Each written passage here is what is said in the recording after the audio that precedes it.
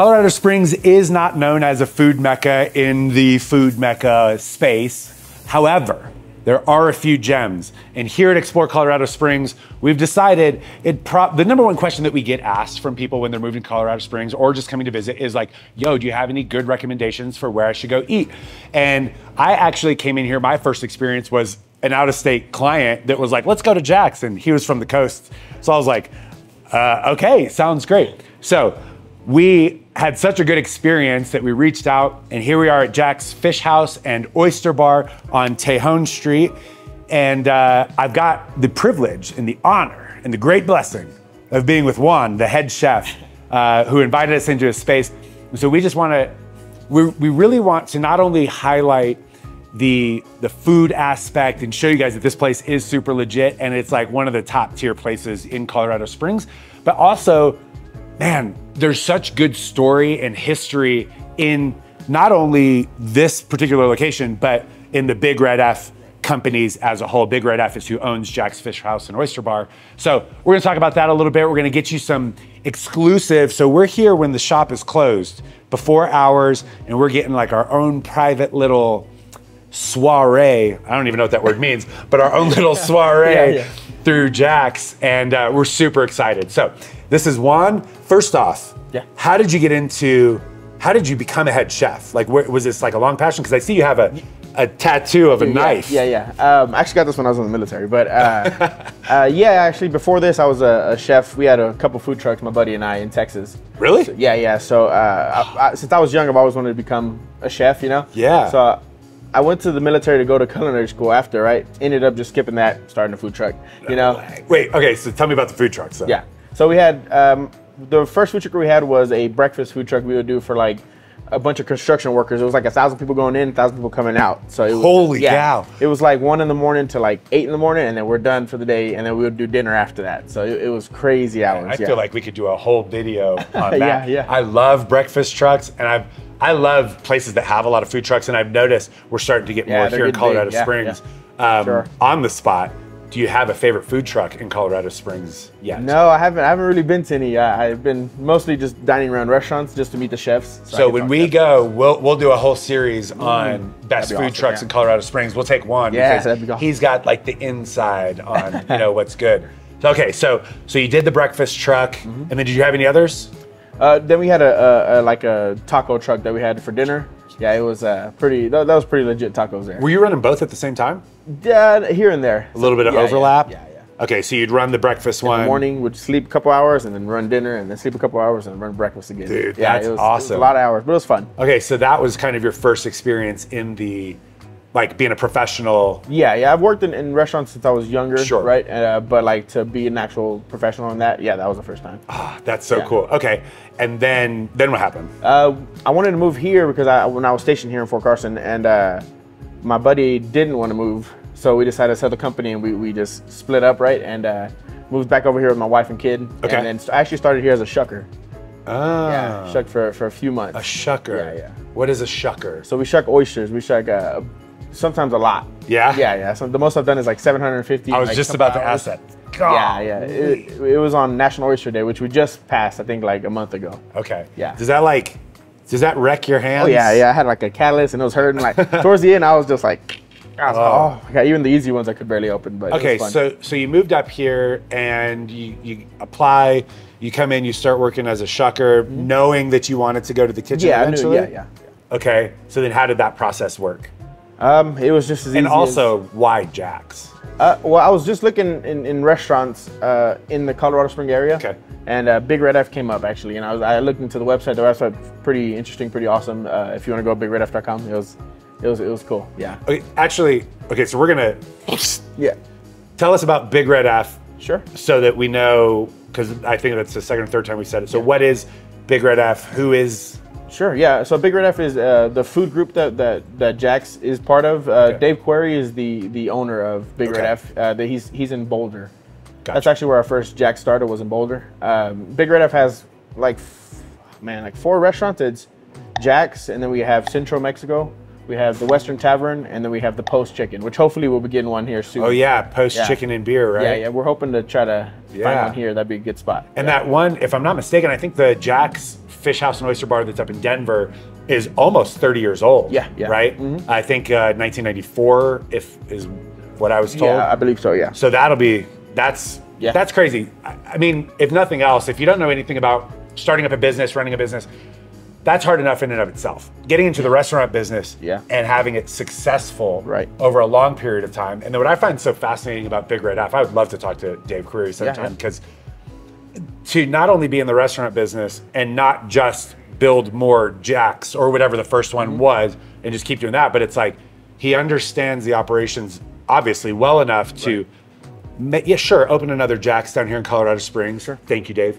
And then also open Post and a Mexican place, right? Like I find that takes some high level skill. Yeah, yeah. You could tell even when he comes in here, he's super passionate about everything, and he's like the best boss I've ever had. He's the owner, and he'll be washing dishes sometimes, you know. Bro, you don't have to say that just because he's going to see the video. No, he kicks butt. Listen, Dave, that's not what he told me before the video. So you can reach out to me. I'll give you the scoop, but we'll see if he stays around. Okay, so shucking, you liked Big Red F, and then how'd you get into the kitchen and become the head chef? I started helping the head chef before me. Okay. He was, we needed a little help here and there, and I was just I was very passionate about it. And eventually he ended up moving back to where he was from, and I stepped up, become the head chef, And I think me owning the company before, running that type of business, they kind of trusted me, hopefully enough, So in your style of cooking, would you say you're like Guy Fieri personality or like a Gordon Ramsay personality? Like right in the middle. Right in the middle. Okay. So not necessarily like a driver and like super rude and just like super intense. Yeah. But you can turn it up. Sure. Yeah. I have before. So did you go to culinary school then? No, no. Oh. Yeah. Interesting. Yeah. Okay. We'll get into the menu and some of that stuff in a little bit, but I got to know right off the bat, like, what is your favorite thing to make and present to people? Not for you to eat, but one that like you feel like you got a lot of pride when you build it up. I would say, honestly, probably our lobster roll. Our lobster roll we've had here for the longest. We've tried to change it. I didn't even know you had lobster rolls. Yeah, we have lobster rolls. They're super good, we've tried to like take it off the menu to replace it, and people don't want it, and they want the lobster. Really? Yeah. Same with the calamari. Those are the two main ones. Okay, so I don't know much about lobster rolls, but I do know a lot about calamari. Sure. In my like 5 experiences eating calamari, but I will try your guys' calamari. Wait, I have tried it. No, it is. It's super good. Yeah. I think because it's like big and meaty. Uh-huh. All right, we can end it there. You know the recommendation: lobster rolls and calamari. Yeah, that's it. Okay, super rad. So do you guys do? So it sounds like you do seasonal menus. You change some stuff out. We do 2 large menu changes and then 2 smaller menu changes between like spring and fall, and then winter and summer. So did you guys just change the menu? Yeah, we did. Like I think we're on 2 weeks now. Okay, so I'm gonna put you on the spot. Do you know what are like the highlights for this new spring and summer season? I like the spaghetti that we have. It's like ground shrimp and mushrooms like mixed together, and it comes out like a shrimp bolognese. It's super good. I feel that way. Some people don't, but our big seller right now would definitely, it's always the salmon and the halibut. Okay. Yeah, those are always kind of like our, everyone feels safe eating salmon and halibut. Stuck on shrimp spaghetti. Yeah, and then the new mussels we have are like a green curry. It's a really, really bright green curry, very fresh. Wow. Yeah, those are good. Okay, so this is actually probably everybody's main first thought is like seafood in the Rocky Mountains. So I've eaten here. And I know the reason that I'm willing to put my name on, or the whole Explore Colorado Springs, is because I've eaten here and it is quality. Yeah. And by the way, the guy that was out here was from San Diego, and like he was like, "This is just as good as anything I've had on the coast, just as fresh." Do you know? Are you in the know of like the process of like where do they come from? What is the secret that separates you guys from like? I know your competition's not Red Lobster, but like you're not coming to just some place that's trying to do seafood. Like you guys are experts at seafood. Yeah, no, we definitely only get the freshest stuff. Everything comes in fresh, not frozen, for the most part, and it's brought in pretty much every day. Oh, Yeah, wow. We have it shipped in pretty much every day. Same with the oysters as well. Do you know where most of it is sourced from? Different areas in the country. Okay. We use a third party. Okay. Who does it for us? But yeah, most of the stuff comes in fresh. Wow. Yeah. Okay, so that makes sense, and the flavor profile, I mean, totally agrees with that. Sure. Like, you can tell that difference when something's been frozen Yeah. and then like reconstituted Yeah, or yeah. recooked or We whatever. we cut like fresh fillets every day. Wow. Yeah. Here's a wild question: how many pounds? Is that how you guys measure oysters? Like how many pounds of oysters By you go through, or by a kilo? By the sack, it would be like 100 usually, 75 to 100 per sack. Okay, and then how big is a sack? Uh, We'll have one pop up on the video. yeah, so- yeah, we'll get one. A sack of oysters, okay. And how many sacks of oysters? There's got to be a better word for that. How many sacks Bushel, of bushel. Bushel, okay. How many bushels of oysters do you guys go through, like in a day, in a week? So we do, I'd say about 600 oysters a day. Usually, that's how much we get brought in. On the weekends, we do closer to like 500 of our house oysters, which are Cracker Jacks. Those are the ones that Okay. are made just for us, that you can only get at Jack's Fish House. We do like 500 of those, yeah. And then we do maybe 100 of the other three. So I think 800, 900 a day.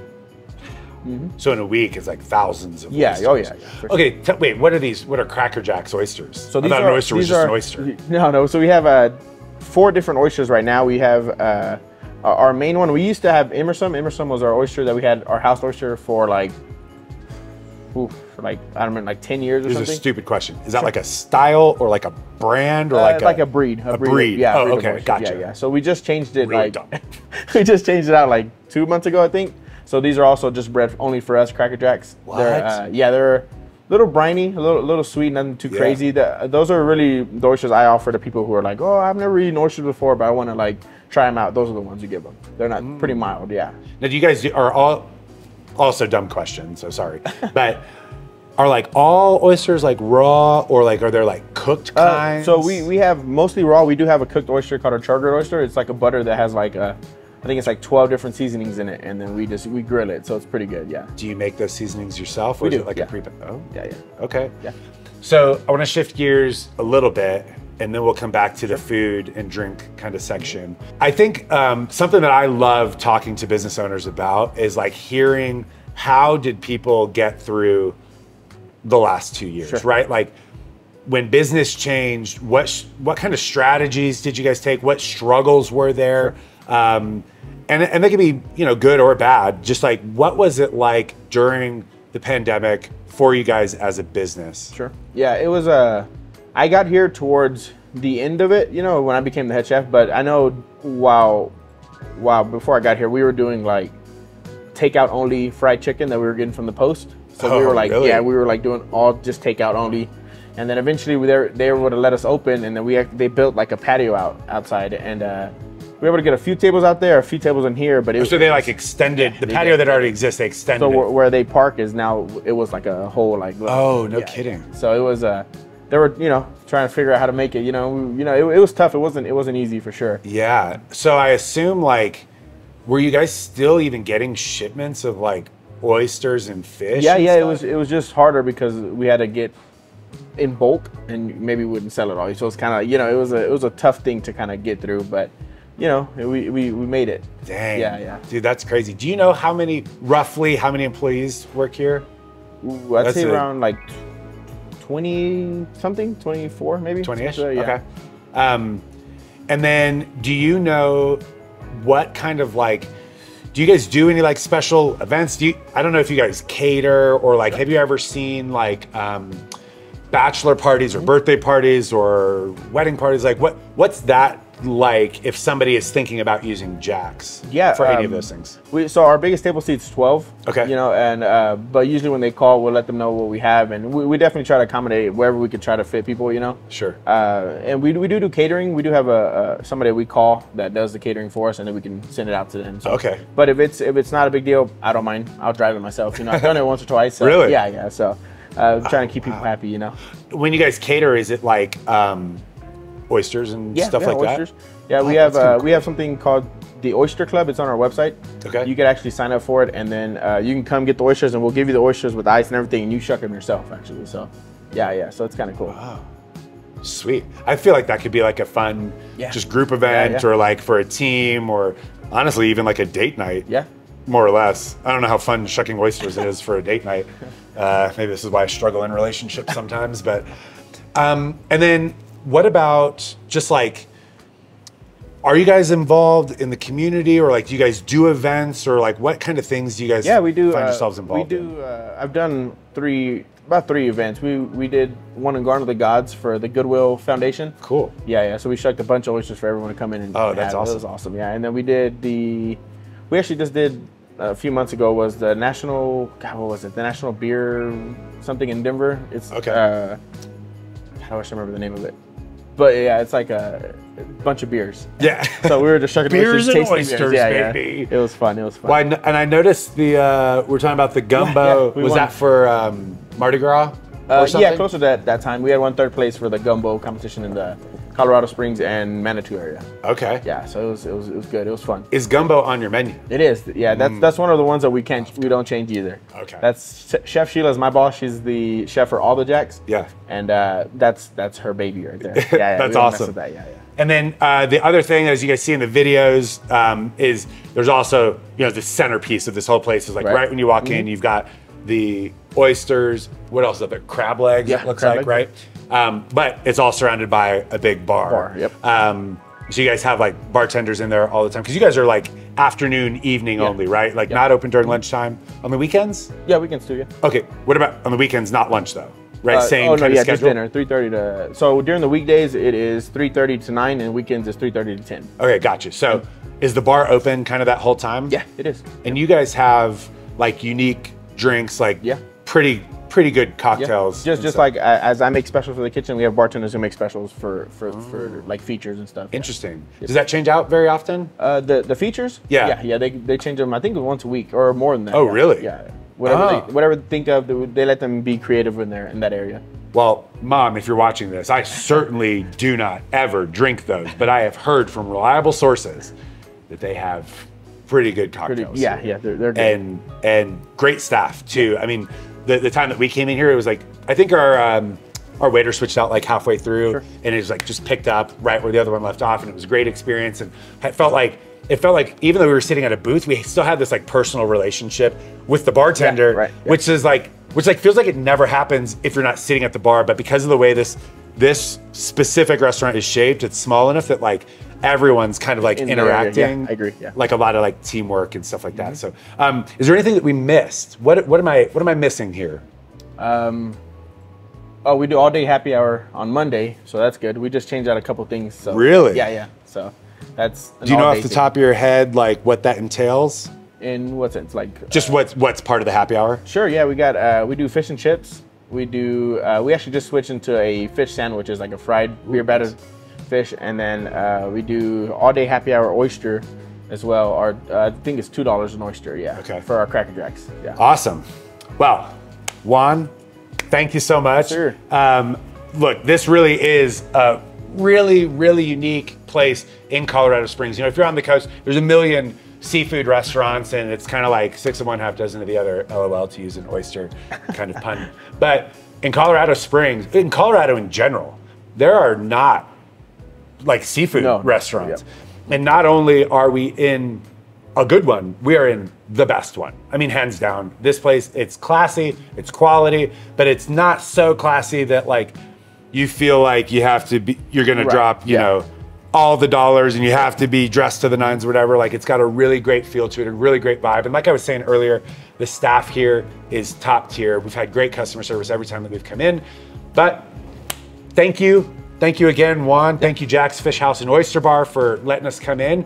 And if you are going to be trying to come here, make sure that you're keeping an eye out for the weekly emails that we're sending out, because we've got some little surprises. We've got some little deals going on with Jack's. So there'll be some things in there that you won't want to miss. So don't miss them. Open those emails. Love you guys. See ya. We're going to go eat some food. Awesome. Yeah.